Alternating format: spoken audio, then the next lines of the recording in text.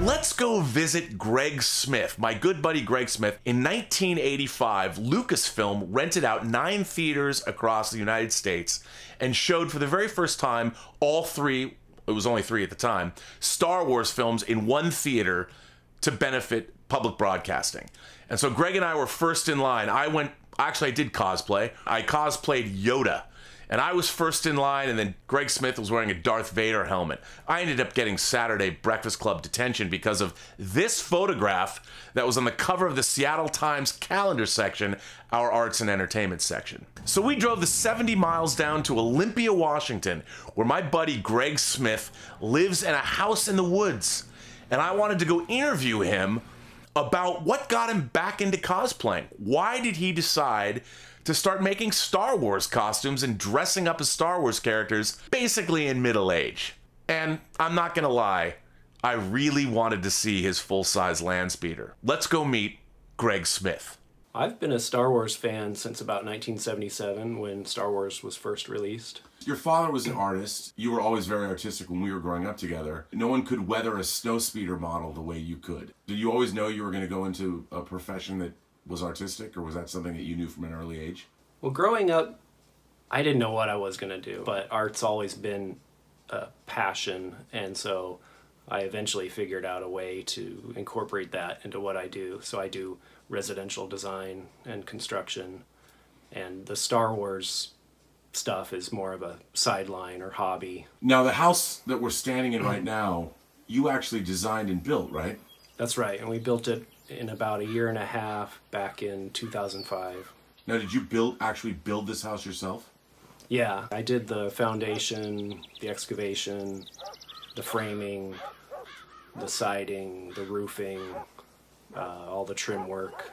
There's some things we subbed out to make them happen faster. What moment in your life, as you know, we're getting up there in years, yeah. Did you decide you wanted to make Star Wars costumes, and how did you get involved with the 501st? Well, I got involved in the 501st after I researched my Boba Fett costume.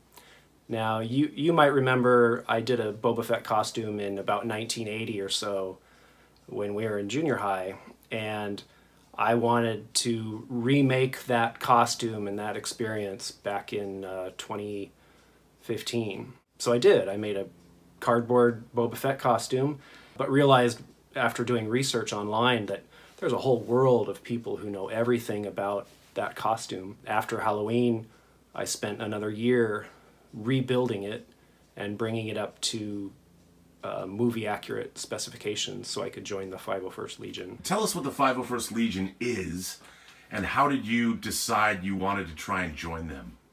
Well, the 501st Legion is a worldwide charity costume organization authorized by Lucasfilm to make appearances in Star Wars character costumes. We do charity events like hospital visits, parades, walkathons. We raise money for Children's Hospital. I heard about them vaguely through the years and didn't really look into it until I started researching my Boba Fett costume. And one of the things that came up a lot in doing that research was this concept of 501st accuracy, 501st approval. To meet that goal, I got involved with the local garrison, Garrison Titan, which is the Washington State garrison for the 501st Legion. And we have over 200 members. I started going to the meetings and met a whole bunch of really great people that have become good friends. Did your wife, was she very tolerant of your interest in all of this? My interest sort of didn't exist when I met my wife, and I got sort of re-interested in Star Wars when I started doing this Halloween costume. She sort of didn't realize how much of a Star Wars fan I was until a few years ago. My interest and my fanhood has sort of regenerated, been reborn. She's tolerant of it now because it is such an artistic outlet. And does she help at all? Not really. She doesn't help except in supporting me, but I do all my own sewing and painting and all that stuff. This was the first costume for the 501st I built, and this is the helmet, and this is all scratch built.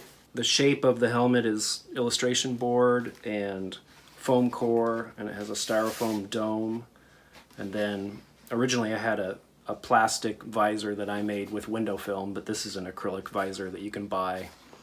And it has a complex interior with fans and servos. There's some battery packs in there, and it has 3 9-volt batteries and some AA's in there to power the servo for the rangefinder and the fans. Yeah. It has lights, so it has a light-up visor and blinky lights and a motor, and there's fans for when we do a parade or something and it's really hot. Because it's scratch built, it's actually very light compared to a lot of helmets, so it's easy to wear, and it's obviously custom fit. And the paint is pretty accurate for 501st. It's all based on templates that have been researched and screenshots and that kind of thing. And then I do it all by eye rather than tracing, which is what some people do. It's got, of course, the famous dent. And there's parts of it that come off with magnets, and it's all been painted a couple times. And there's a cast of a Casio circuit board behind the vent here. So this is the Boba Fett flight suit I made from a pajama pattern, and I adapted it. And of course it has the leg pouches, it has a lot of dirtiness added to it, weathering. You know, we like our weathering. One of the more recognizable parts are the gauntlets, and these are scratch built from illustration board and cardstock filled with foam. This gauntlet here actually has a radio frequency controller for the rangefinder that's on the helmet, and then this one has a 3D printed rocket and a flamethrower that I scratch built from various aluminum parts. Now, when you build this stuff, do you have to like take all these pieces and submit them to the 501st? You do detailed photos of the front, back, side, etc. of your costume, and as long as the photos are detailed enough, that usually is good enough. Some things they will ask you about if the photos aren't clear enough. Sometimes you have to provide detail shots and a description.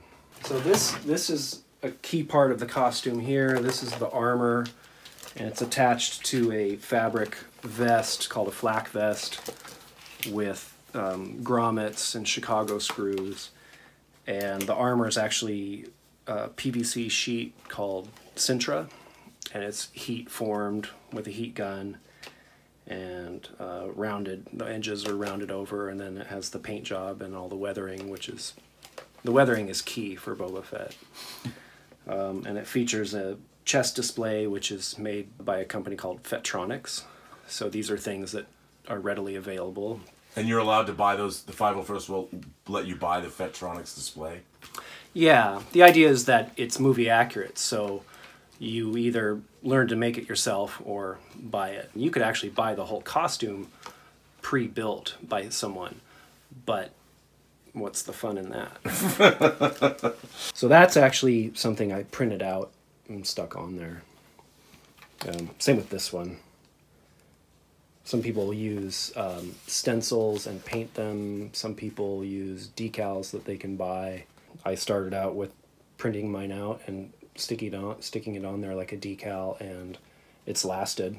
Right. Now what about the Wookiee scalps? And the Wookiee scalps are made by a prop maker, and these are horsehair, and they come pre-braided. And all I did was give them some curl. They were sort of straight and flat, so I wanted them to have a little more screen-accurate curl to them. When we were kids, they called them Wookiee scalps. Now they call them Wookiee braids. Oh. Yeah. Kind of like Slave Leia is no longer supposed to be Slave Leia, and right, now she's Hutt Slayer. Hutt's, yeah, that's, yeah, right. So this is Boba Fett's sidearm, which was only used for The Empire Strikes Back. What they used for the screen prop was a spear gun, a Pulse 40 spear gun, and then they painted it and modified the spear gun holster, and that's what he had for a sidearm, and that was later deleted for Return of the Jedi. And what I have is a 3D print that a friend did for me, and then I just put it together and weathered it and painted it. Now, did you make the holster too? I did make the holster. I used a Papakura, I think is how you say it. paper pattern as a template and then made it out of craft foam. And it hangs on my utility belt, and I added a snap so that little kids can't swipe the sidearm, which they have tried to do. Right. But it's very light because it's a 3D print. Right. It's super light, and I often forget that it's there. But it's unique to the Empire Strikes Back. The other weapon that Boba Fett has, of course, is his EE-3 rifle. And this is a scratch-built item as well. The main part of the gun and the handle and the stock and the D-bracket and the scope are all things I made. And then a friend of mine 3D printed the barrel to here. The tip of it is actually the same thing as some of the lightsabers are made from. Okay. So this is a flash tube from the Graflex photography flash, and they used it for the muzzle on the Boba Fett rifle. And it has a scope, which is famously mounted backwards. And I made my scope out of PVC conduit and other parts to make it look as accurate as I could. The stock is made from cedar. I carved that myself. And then these are casts of the greeblies that are originally used on the blaster. These little parts are actually model kit parts. It's a V8 model connecting rod. They just put those on there to add detail. And these are wire connectors.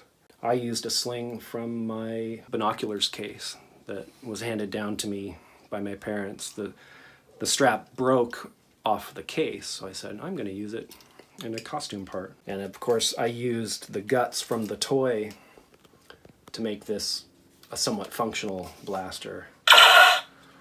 So it makes noise and has a little... It's fun. The kids like it. And if I remove this screw, I can open the breech and change the batteries. And of course, the back armor has the jetpack on it. And this was one of the hardest things to make. And it was actually harder than the helmet. It's kind of a complex shape. You can buy these pre-made, but they're heavy. They can weigh 10, 15 pounds. This one, because I made it out of illustration board and foam core, weighs 3 pounds. So it's very comfortable to wear. I've had it on as long as 12 hours sometimes. Some of the details on it are 3D printed. A friend printed the thrusters and the missile, and then I just painted them to match. And to make it useful for trooping, these come out. This is threaded in, so it could be broken down and fit in a bin, and these just slide in and out. Now, tell us what trooping actually is. How would you define trooping? So trooping is a term that we use in the 501st for our events, and we have an online registering system for that event, and members can register for the event with their character name. Depending on the event, it might only be 6 of us, it might be 30, it might be more. There might only be one face character allowed, and a face character is Luke or Darth Vader, or in this case Boba Fett, whereas you can have as many stormtroopers as you can muster. So the trooping is kind of why we do what we do, because we get to appear and represent Star Wars and our characters, and sometimes we are in character and we try to use the same lines or the same voice. With Boba Fett, he only says 5 lines, so you're somewhat limited. But there's a lot you can do with just head nods and fist bumps and stuff like that. Our appearances are usually for charity, and if it's a big event like an Amazon company picnic, they might donate $10,000 to a children's hospital in our name. Or if it's a smaller event, it might only be a $200 donation. Last year at Emerald City Comic-Con, we raised over $25,000 for Children's Hospital. For the year in 2017, we raised almost $100,000. Wow. Overall. So. And that was just the Washington Garrison. Correct. Yeah. Which is a pretty good amount for the number of members we have. We have over 200 members, just a little bit over. The fundraising that we can accomplish through our membership appearances is pretty good. That's amazing.